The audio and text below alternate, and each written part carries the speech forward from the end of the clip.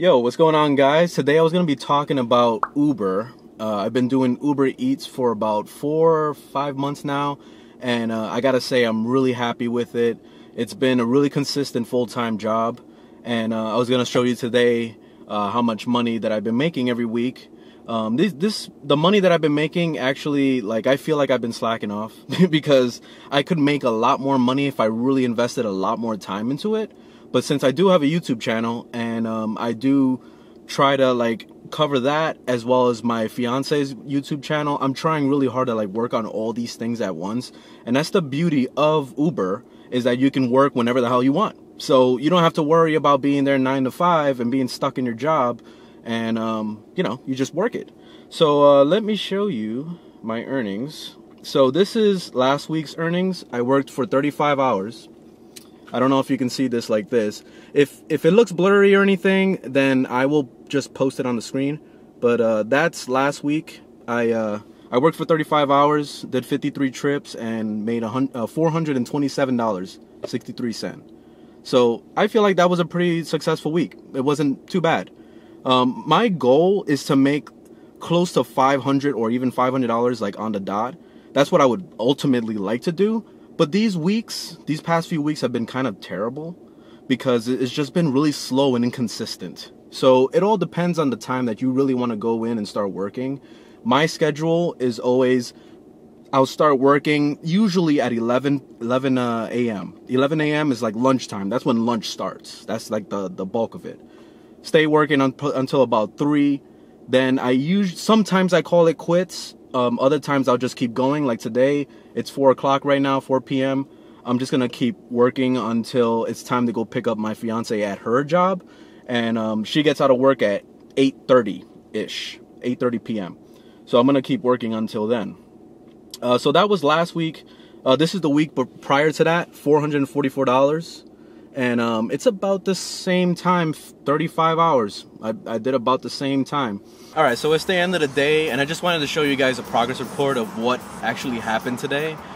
Today was really freaking slow, and I spent a lot of time just kind of sitting around in the parking lot. But this is how much I managed to make.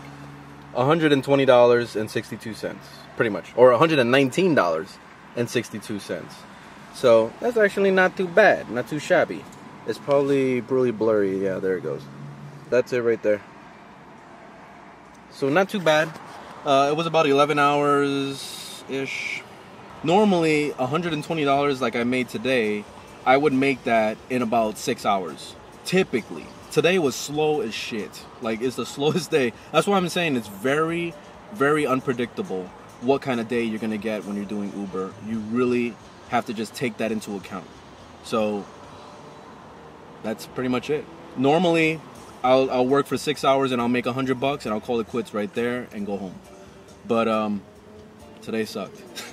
So if you really do stick on it and you really do work like 40 hours a week, then you can make this a full-time job. I mean, it definitely is worth it, especially like where I came from. I came from Disney. I was working the call center at Disney, and I ultimately wasn't really happy with that job because it was a lot of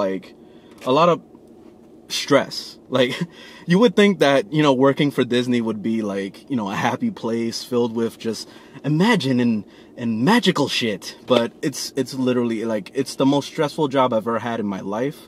It got me to the point where I was literally like going on my breaks to go cry in my car. Like, it was that bad. Like, I never felt so miserable in my life, and I'm so glad that I found Uber because I've only been doing Uber Eats. I never have people in my car ever. All right, this is strictly money that I've made only doing the Uber Eats, and I am the happiest that I've been working in actual like a job, you know. And what's cool about Uber is that you can do other shit too. Like, you don't have to just focus on just only Uber.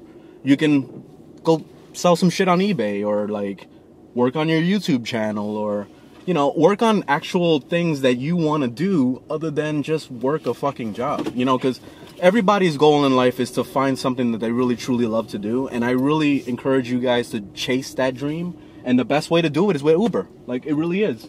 The downsides with Uber though, so you know the plus side is that you can work any schedule you want. You already know that. So the downsides to Uber though is obviously you're not gonna get any crazy benefits or anything like that. So that's stuff that you're gonna have to just throw out the window. You don't have benefits. You don't really get anything special. Like you're not gonna get any extra gas money. You're not gonna get paid per hour. So it's not about how many hours you work. It's literally about you getting work to do. Like they pay you based on your performance. Okay. So that's something to keep in mind.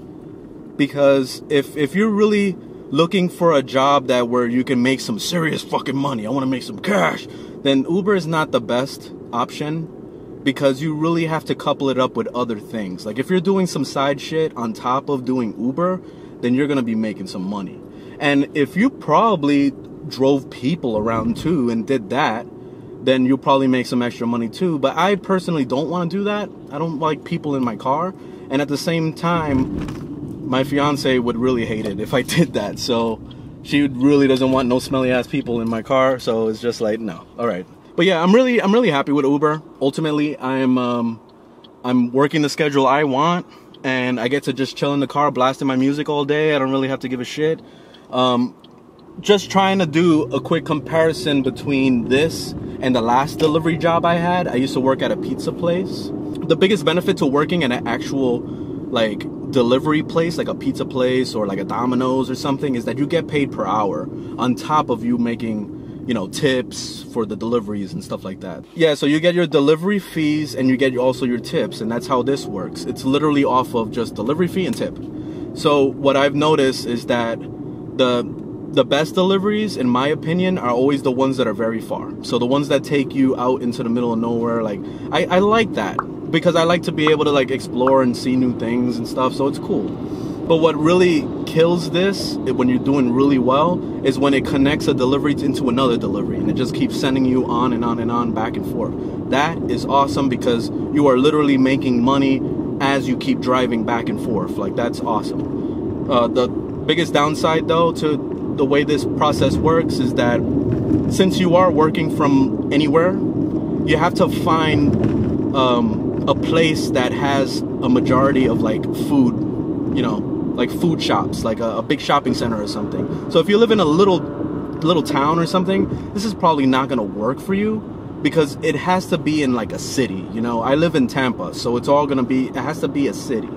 If you're living in a city, you're gonna have a lot more time, you know, to get more deliveries, and it'll be better for you ultimately. But yeah, so just looking at the positives, you got work whenever the hell you want, and you can do, you know, have extra time for anything that you want in your life. You don't have to answer to anybody. You're literally only answering to the customer, which you don't even have to deal with anyway, because the majority of the time it's literally going to the restaurant, saying, hey, I'm picking for Alexis. They give you the food, you drop off the food, have a nice day. Like, it's just literally like, it's the easiest job I've ever had in my life. Like, super easy. The negatives to it, obviously, you got your gas costs. You got to pay for your own gas, and you got to pay for your own maintenance.